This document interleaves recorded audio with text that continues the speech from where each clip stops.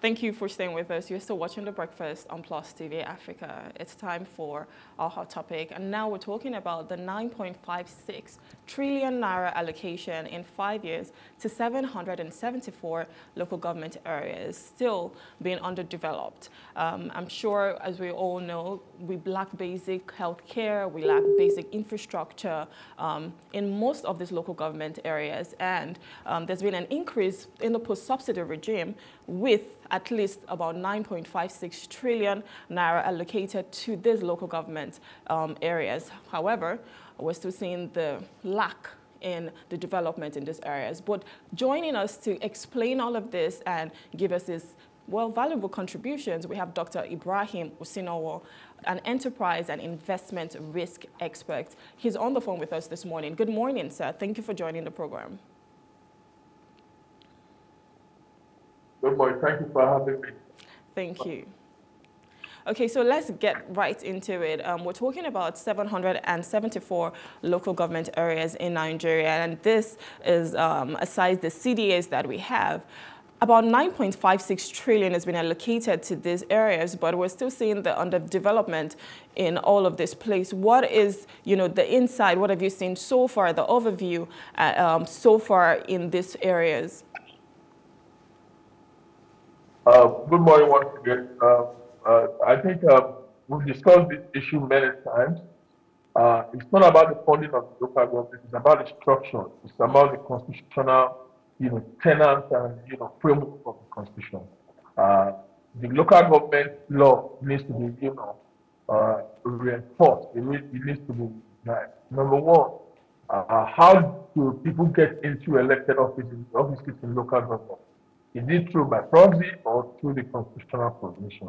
These are the areas we need to look at. It's not about the funding right now. If you are funding what is not well structured, then at the end of the day, I can assure you that you get nothing from it. If you look at the local government structure in Nigeria, the democratic tenant is not there. A governor can just sit down and appoint people into local government areas.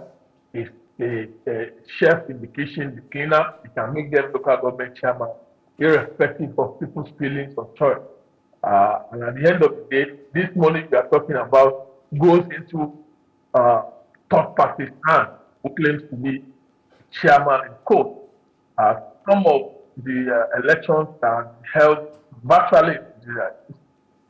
If you are in a party A and you are leading a Taraba state as a governor, I can assure you that most of the local government in Taraba State will be appointed, not elected, appointed by the governor and the council. So any money coming from Abuja in terms of PAC or JAC is going to third party hands. The framework, the legitimate framework, the constitutional framework establishing local government is not there. So what we need to do, not talk about the funding, is to structure how people get into offices in local government. You should hold the office holder accountable.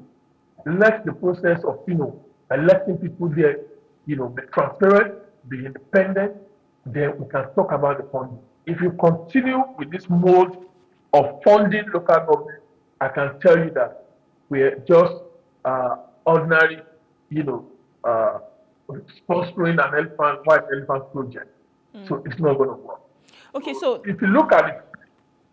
Yeah, go ahead. If you look at the trend, of course, a lot of funds have approached the local government recently due to subsidy removal and few loopholes that have been blocked by the present administration. But still, the effect is not there. The local government administration has been challenged by some employees who talk them governors, who sees local government money, who sees local government funds as their conduit pipe, where they can fund their family, their boyfriend, their girlfriend, expect.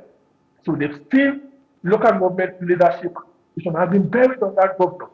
So we need to look at the framework talking about the funding. Okay, so 7.56 trillion, that is a lot of money, right? In 5 years. Yeah, That's right. 7.56 trillion naira.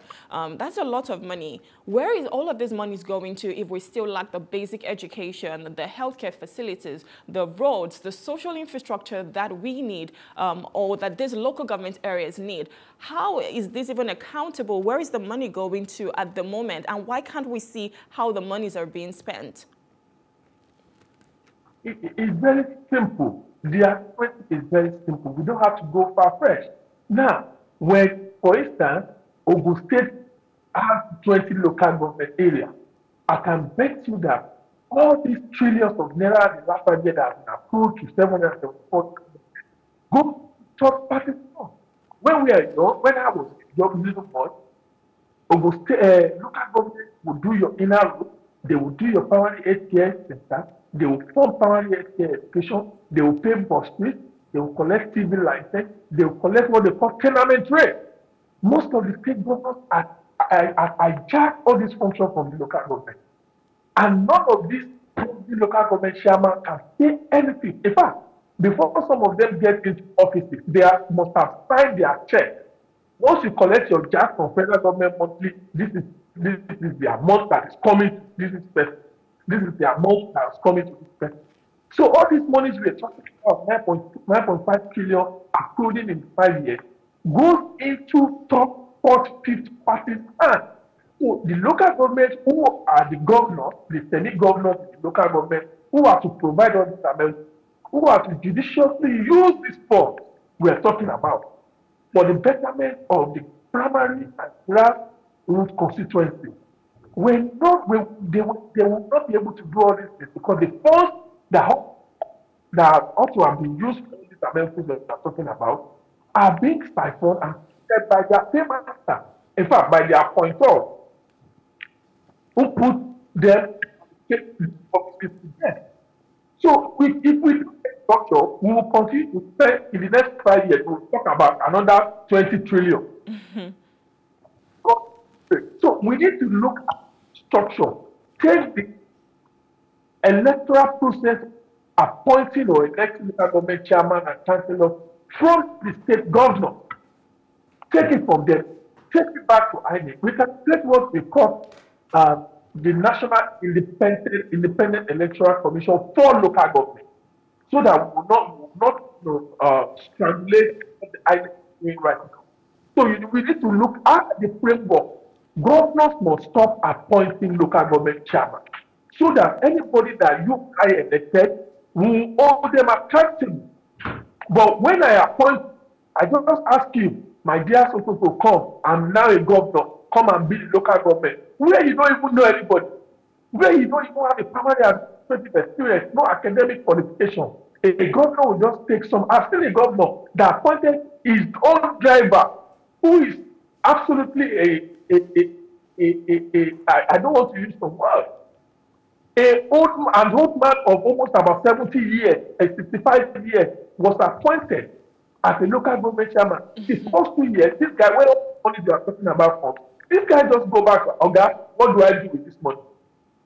Give this one, give this one, give this one.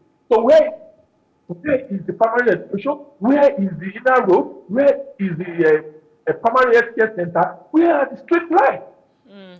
My confusion, doctor. My confusion, doctor. To look into just a moment. To allow local government to try, go to any part of the world. You travel a lot. If you can imagine what London, Borough, just in London, a major in London, a local government chairman in London, is in charge of all the council buildings, is in charge of emission, is in charge of transport management within the borough, within the council in England. Now, doctor, just a moment, doctor. My confusion is in 2020, the president then, Muhammadu Buhari, signed an executive order, I think in May 2020, executive order granting financial autonomy to local governments. And he asked the Accountant General to deduct from source the money accruable to local government so that it doesn't have to go through the state accounts again. So why are we still talking about joint accounts with the state governments at this time in 2023? What went wrong? Let me take you back to 2000, when General Bassett decided that. I'm sure before that, if you are aware, if you can go back history, when General Basha, most of the local government take their funds directly. There is no joint account allocation, you know. But because President Obasanjo wants the governor, you know, to manage what's going on in the local government, you know, situation in the country.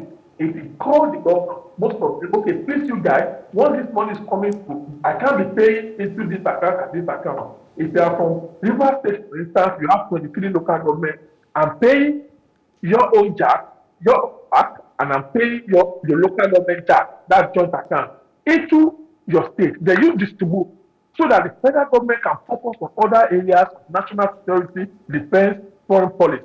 These are the genuine intentions of General Bassett, so that the local government and funding can be, you know, within the state government, so that equitable distribution can go on. But at the end of the day, the governors realize that it's another source of revenue for themselves. So they tend to forcefully impose their strategy on the local government administration. Now, what I suggest is that this account can be scrapped. Let us strengthen the local government electoral process, whereby if I'm elected as a Labour Party local government chairman in Kano State and the government is AP, if my money is coming and don't give me my money, I will go to the Federal High Court or Court of Appeal to challenge the governor. Because I'm elected by the people, I'm not appointed. I will go to we will fight from Federal High Court to Supreme Court to the allocation. What General Buhari did at the time when he was in office is to wanting to tamper with the break. But if you look at it, here's the president. Most of them to amend the law, he refused House of Assembly to support that constitutional amendment to empower local government, to transfer the power of electoral to INEC. Then the president needs 23 states to support that amendment of the constitution. But they rejected it. The president could not get. So when he told the NFIA to freeze most of the accounts and pay directly, most of them, even though let's assume they pay directly to all these local government chairman, will I call my own local government chairman? How much is the money there? You will not answer. The next morning, you will not see the House of Assembly or the councillors removing the chairman. Look at the state, for instance, my dear state. There is a particular guy who said the local government chairman. Yeah. He challenged the governor. He told the governor that in the last 3.5 years, I have never received so. You know what happened, my dear brother? It was the most. The guy said, I could not provide good pipe-borne water. I could not provide just a primary care center. I could not provide street lights for my people. As a sitting elected chairman, I could not do this and that. The next thing is that he was removed out of office. So hearing you speak now. Okay, sir. So hearing you speak now, are you saying that these monies are being possibly siphoned from the top because it's not trickling down to the local government areas? So what are you saying? How are the monies being taken out if these chairmen cannot even provide pipe-borne water or primary healthcare centers? Yeah. So what's happening? Yeah, because you'll expect that even if the state is taking it, it should show. Still work for the state. It should show in these local governments, if not the local governments it was meant to be. Let's see it in another thing. So if the state is using its own funds to run the state and to do the infrastructure that they're doing, what are they using the local government money to do? Do you know that some of these governors, not this present governor, has been there since 2003, 2007. Some of these governors use the local government form to do most of the state projects. Some of them flow from commercial banks and use the local government their state as a collateral. Some of them, most of them, not some of them, virtually all of them. That is when, once we notice that some of the local government chairmen are getting wiser, they sack them and they appoint what they call sole administrator. So you can imagine most of the force. I just gave you an example of a state now. For instance, if even to state, the government, most of the governors refuse to conduct elections. Okay. In some of I have handled for World Bank, we've suggested that most of the and boroughs in England, United States, and Canada, some of them have investment portfolio of insurance policy, housing policy, up to $94 billion. A borough, by local. Why is Nigeria different? Why can't local government be elected by the people and make them accountable for the money? You can call a local government chairman in Ekon ambassador. We would expect them to be elected because I know they run elections. They're the elections for the local government chairman. At least they're supposed to. Yes, they're supposed to be. It's not supposed to come by appointment. They're supposed to be elected for this. But before we wrap it up quickly, because we're a little bit out of time, you talked about structure. What are some key structures that you think that needs to be put in place for us to, ensure that in the next 5 years we're not still facing this same thing that we're going through right now? We're not in the same situation. What are some structures that you want to highlight for people to get in and understand and then imbibe into those local government areas? Thank you so much. The first thing is the law. I am calling on the National Assembly to reignite the local government election administration. Number one, to take the power of election local government chairman from the state governor. All the elections in the local government chairman's office and council are conducted by the national. Number two, once you start from that, it will trickle down. Right. People who decide to elect people into offices, not appointing them. Your colleague just mentioned that the election in local government in Nigeria. You and I know that there is no election in local government in Nigeria. Somebody will sit in an hotel and write a figure, a result in government house and tell you that it's an election. You can become a local government chairman tomorrow. I will not be surprised. A governor will just call you that, okay, I think I need you in your state. And they will appoint you. A local government that you have never, been to. So the law needs to be strengthening. Payment of JAC, that's joint account allocation from the governor, you fund it directly. But I can be with the first structure, person cannot do it. Until you take the power of electing local government chairman, from there, throw it open. Labour Party can win in this local government, in Victoria Island, in Niru local government, anybody can win. They physically can win. But not that the governor will sit down and write this list of local government chairman.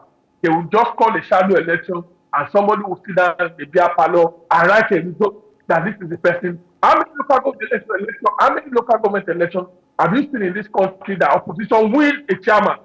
At once, L5 will just one councillor, two councillors. They will just give you two slots, one slot. But the local government chairman who will control the resources or who will have access to funds can never be from opposition. Unless your governor, but you are from the party of God. So we need to start from that. That's the basic. In fact, my sister, that's basic. Just have to change the electoral, take the power away from them, put it on INEC. INEC sets a subsidiary that will conduct the election in 74 local governments. Then we can start from there. Without that, I can tell you we'll come back to this story in the next 5 years, well, which is going to be another 20 trillion. Well, hopefully not. Thank you so much. Thank you for joining us. We wish we had more time to go in depth on this. Sadly, we need to wrap it up right now on this segment. Thank you so much for joining us and your valuable contributions. Yeah, okay. Thank you, man. Thank you.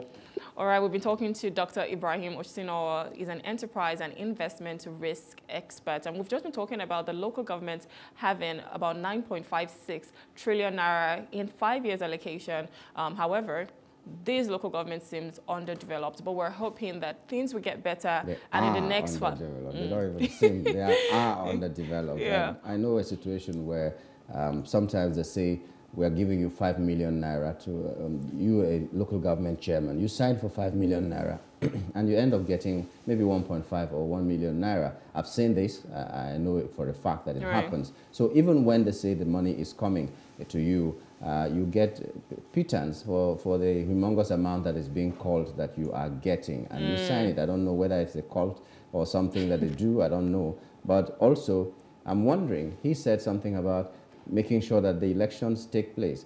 We have a sitting governor who's elected in the state that is being dictated to by a godfather, and he. I mean, that's still happening right here in Rivers State. So whether there is election or no election, mindsets have to change. Yeah. I mean, even if there needs to be that paradigm shift. Even if you bought a form for me, it doesn't mean if you marry a wife for me, you'll have to be the one who, you know. Okay, that's what we're going to wrap it up on today's show. It's been amazing having you there, just watching us and listening and getting all the knowledge that you can on our today's breakfast show. Anyways, we'll see you again tomorrow. Tomorrow is going to be our final show before Christmas, and I'm quite excited for that one. But we'll see you again tomorrow. My name is Rumet Paulson. And I am Nyamgul Agaji. Let's do it again tomorrow.